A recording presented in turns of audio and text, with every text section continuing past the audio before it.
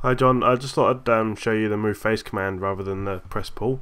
So when you import a model like this, by default it comes in the non-history, so it's not, I've actually just turned it on, but by default do not capture design history will be the state. So as you make changes there'll be no timeline down the bottom.